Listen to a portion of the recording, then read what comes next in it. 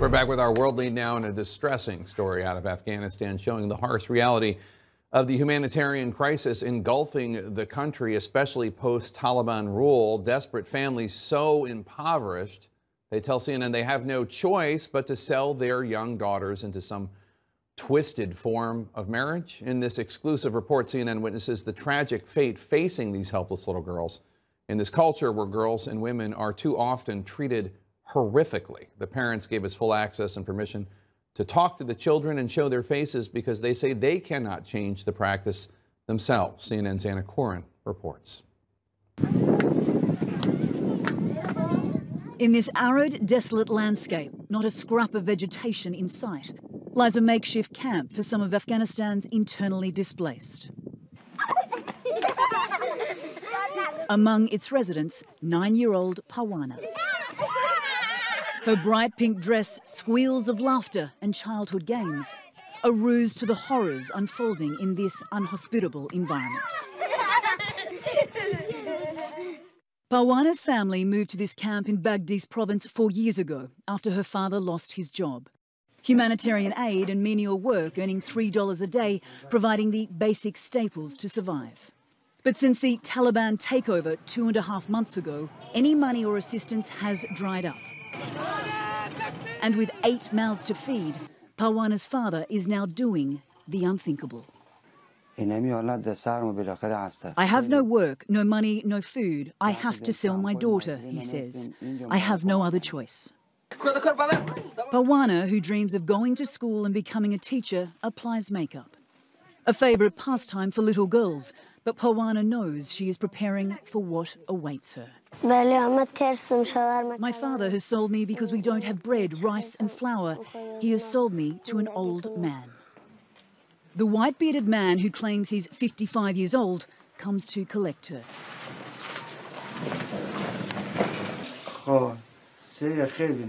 He's bought Parwana for 200,000 Afghanis, just over $2,000 US. Covered up, Parwana whimpers as her mother holds her. This is your bride, please take care of her, says Parwana's father. Of course I will take care of her, replies the man.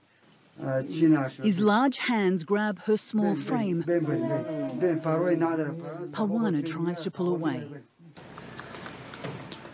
As he carries her only bag of belongings, she again resists, digging her heels into the dirt.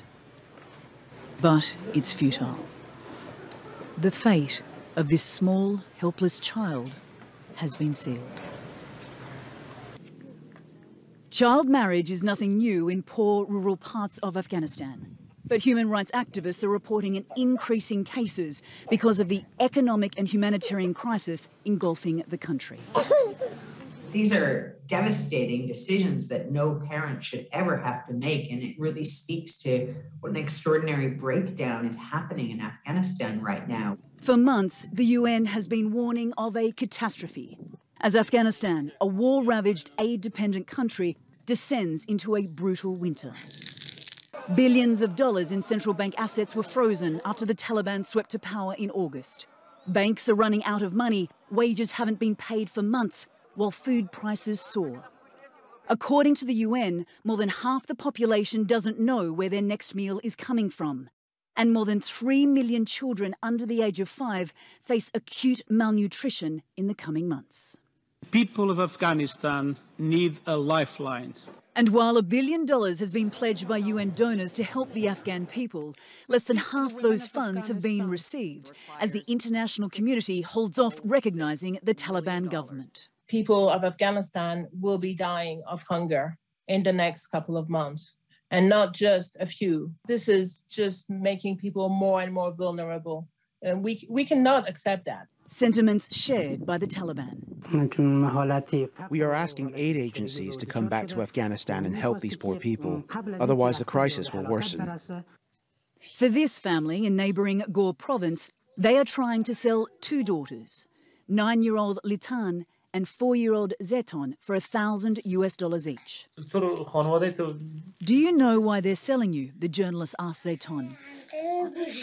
Because we are a poor family and don't have any food to eat, she says. Are you scared, he asks. Yes, I am. Another family in Gore province borrowed money from their 70-year-old neighbour. Now he's demanding it back, but they have nothing to give, except their 10-year-old daughter, Magul. My daughter doesn't want to go and is crying all the time. I am so ashamed, he says. Terrified, she threatens to take her life. If they push me to marry the old man, I will kill myself. I don't want to leave my parents. Days later, she discovers the sale has been finalised. Another Afghan child sold into a life of misery. Jake, it is just gut-wrenching knowing what these young girls will be subjected to, and just an update on young Magul, the last girl in our story there. She will be handed over to the 70-year-old man in the coming days.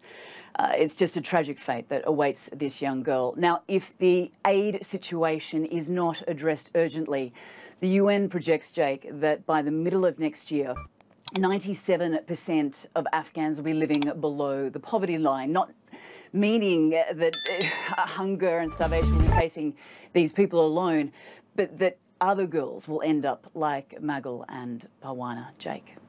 Yeah, this is such a horrible story. It's so tough to watch. You know that this happened, this tradition, this awful thing was predated the Taliban taking over again. But how has the Taliban takeover in Afghanistan earlier this year made it worse? How has it exacerbated this problem of families selling their daughters? Look, absolutely. You're absolutely right. This has been around for forever. However, from the local journalists that we've been speaking to and working with, they say that once upon a time it was behind closed doors. Now it is out in the open. The international community is obviously refusing to recognise the Taliban as the official government, and as a result they are freezing billions of dollars in reserves that would, otherwise go to the people of Afghanistan. They're doing this to try and hold the Taliban to account, especially on their record regarding human rights of women and of young girls. But by punishing the Taliban, it means that money is not getting to Afghans most vulnerable, which obviously includes the girls in our piece, Jake. Really tough to watch. Anna Corin, thank you so much for that important story.